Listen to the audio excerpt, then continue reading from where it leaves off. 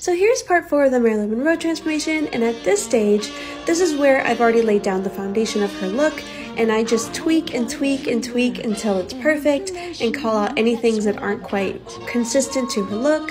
I'll look at a lot of pictures of Marilyn. This process can take the longest, honestly, just seeing what isn't quite there yet and fixing it before I consider it a final transformation. I still have yet to put on the wig and the contacts and a few more things, so stay tuned for part 5.